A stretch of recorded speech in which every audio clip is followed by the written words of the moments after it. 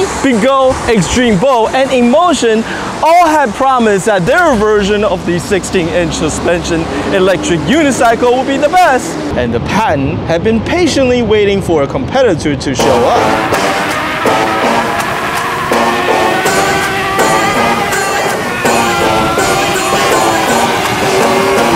Now that we're finally on the verge of demo releases, let's dig in and talk about what makes each and every single one of them different. This week, it's the ultimate preview on the coming battle of the 16-inch suspension wheel. Roll the intro. Like and subscribe if you enjoyed this video and help spread the uni gospel.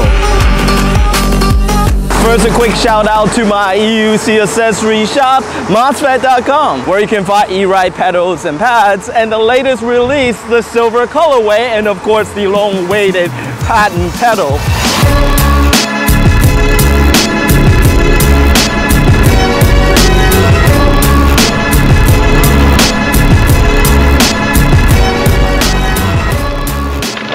Now, if you're new to electric unicycle, the whole wheel size spiel is probably terribly confusing. What we commonly refer to as the class of 16-inch EUCs actually measure 18-inch outside when you put a tick to it. The whole confusion started years ago when EUC used to run thinner 2-inch tires, and as riders start gravitating towards wider tires due to their improved stabilities, the outer diameter of the tire also grew, but because the rim remained the same size, we continue to refer to these wheels as 16-inch, even though they really aren't anymore. But what haven't changed are the reason why people continue to ride these wheels: torque and agility, as exemplified so very well by the veteran patent.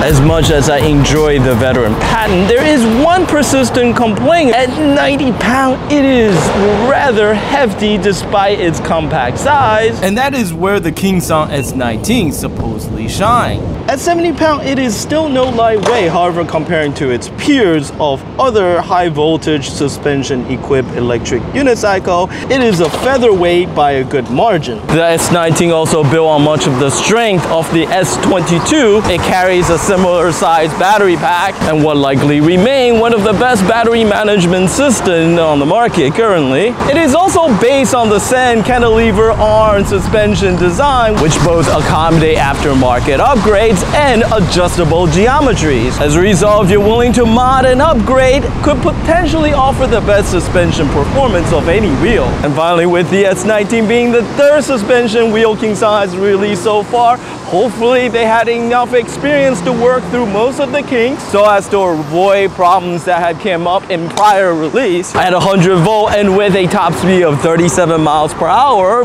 it is clearly configured for torque output rather than speed, but it's still likely to be fast enough for the majority of the, shall we say, more sensible riders out there. And for those who are willing to slow down and smell the flower, the S19 also comes with a whole lot more LED decorative lighting, and at least based on spec alone, the best built-in speaker of any wheels available. The biggest question around the S19 is whether or not Hsiang can ensure that the reliability issue that the S22 has suffered isn't going to repeat with their latest wheel release. There was a time when they used to produce the most reliable wheel on the market. The Hsiang 18XL, for instance, was one of the most reliable electric unicycle you can buy, and I sincerely hope that they can get their engineering back into the groove again. Next, let's talk about Extreme Bow, what used to be a parody brand that produced wheels mostly inspired by wheel releases from other companies, more specifically Veteran, with both Commander and Commander Pro feeling like cheaper and rushed copies of Sherman and Sherman S. That plus the fact that underneath it all, their wheels were designed and built by Bigo and very much ride like one. And you end up with kind of a mixed bags of questionable design and very little distinguishable characters or qualities. But with the Commander Mini, we're finally starting to see departure from simple imitation, and hopefully the beginning of what appears to be more uniquely extreme bowl design. The CNC guardrails and casing recall elements from the design of their earlier ill-fated X-Men wheels, which was not terribly practical but certainly interesting looking. And despite their apparent similarities to the veteran wheels, the Extreme Bowl Commander had always rode very differently. Their Begode DNA translate to different feedback, turning responses, and acceleration curve. That drastic difference in ride feels means that most riders often stick with one brand or the other. You either prefer veteran or you ride Begode or Extreme Bowl. And if you're in that latter category, then a 134-volt hydraulic suspension equipped 16-inch wheel, which is a combo that had already been proven by the veteran patent, should be an attractive buy, especially since it appears to carry a slightly larger battery pack, a slightly more powerful motor at a slightly lower cost. A solid value proposition as long as it actually delivers on everything it promises. But even if it does, it may still not be enough. Devotees of Begode Gotway owes their true allegiance to nothing less than power and performances. And I suspect that Begode will always reserve the very best of their design and engineering for their own wheels. And that wheel has a name, and it's called the Begode Extreme. A 134-volt 16-inch electric unicycle based on the same suspension platform as the Master and the T4 and the 9th suspension wheel Begode release. But most importantly, it's equipped with the same torquey motor as the Begode EX30, the wheel with the highest torque and fastest acceleration on the market right now. And although wattage rating would be less, the smaller diameter wheel and lighter weight means that it will likely be even torquier. Having already experienced what the patent is capable of, it is no wonder that the prospect of mating even more power and torque to a 16-inch suspension-equipped electric unicycle is exciting for any hardcore EUC riders. And of course, it will come down to how well the suspension work and the wheel rides. And the earlier gen Begode suspension wheel, like the Master and the Master Pro, all suffer from frame rigidity problems, which their latest release, the EX30, did address. However, since the EX30 had such an unconventional battery mount configurations, I hope the same set of fixes and reinforcement they introduced will carry over to the Extreme as well. But Begode has a lot riding on the success of the Extreme, since they haven't had a hit since the original Master, and to that end have taken an unusually long time with the development of this wheel,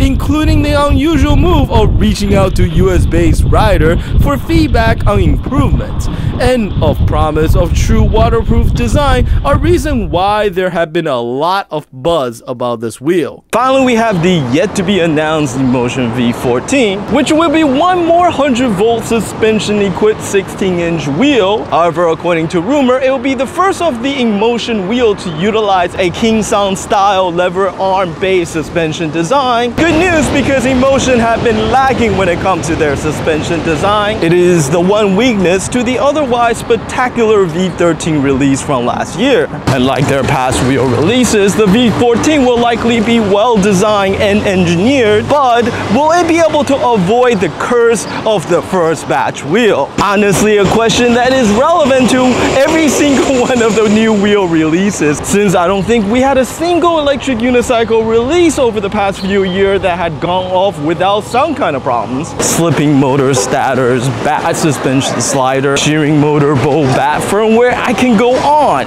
It is unfortunately the price we pay to ride the very bleeding edge of personal electric vehicle, and I still marvel at the fact that we have the equivalent of the performance of a 150cc motorcycle scooter inside of a package no larger than an airline carry-on luggage. But the fact remains that many riders still pushes these machines to the very edge of their capabilities, and as a result, every single bit of performance increase still contribute directly to the quality and safety of these wheels. So which of the 16-inch suspension wheel you're most anticipating and why? Well, that is what the comment section below is for. And you know what? Once again, I ramble on too long and somehow managed to waste another 15 minutes of your life, but I hope you enjoyed it. Shout out to my supporter on Patreon. Please check out the link in the video description below if you enjoy and like to support my work. And as always, as much as we all love electric unicycle, the only way for us to get better wheel is to grow as a community. So tell your friends, teach them how to ride, and get them hooked. Until the next video, thank you.